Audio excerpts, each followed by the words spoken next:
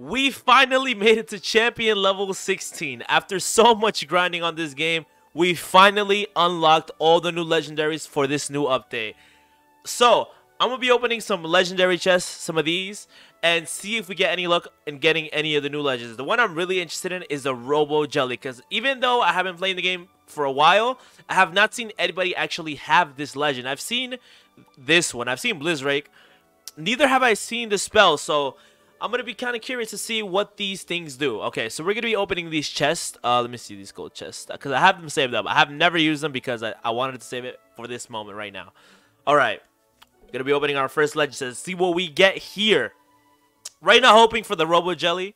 Blizzrake is not bad as well. I'll take that. Okay, so we start off. We get some dummies.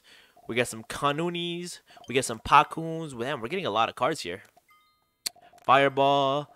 Brutus. Okay, we get a Chain Lightning. We get Aranknes. I think we're still one more, and then we get a legend. Okay. Oh, Gardenia Pot. That one's good. Okay. Please, let me get Robo-Jelly.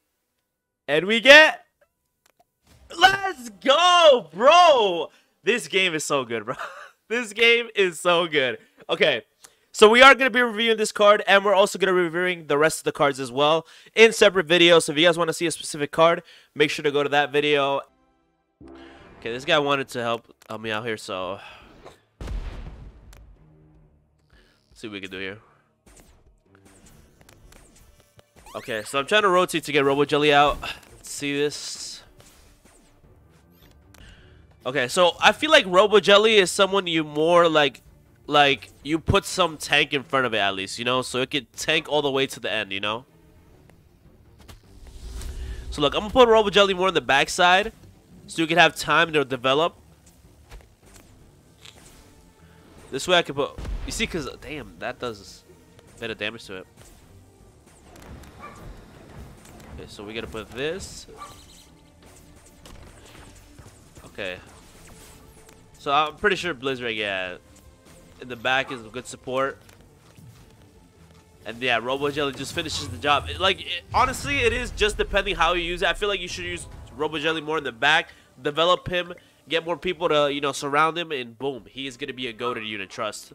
So I would honestly, you know, say that Robo-Jelly is worth getting. And these are the stats for Robo-Jelly. 380 damage, 226 area damage, 152 damage per second, and then health 1,500. So he's a really tanky unit. Attack speed 2.5 seconds and really slow as well.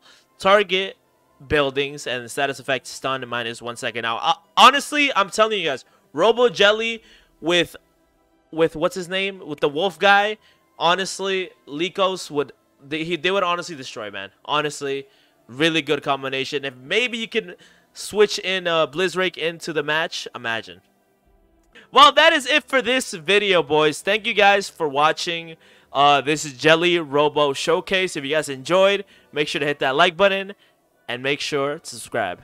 And make sure to play the game as well. It's right down in the description if you guys want to go down and play it, give us some support. Developers are W's, moderators are W's, W game in general. Look at Kawhi.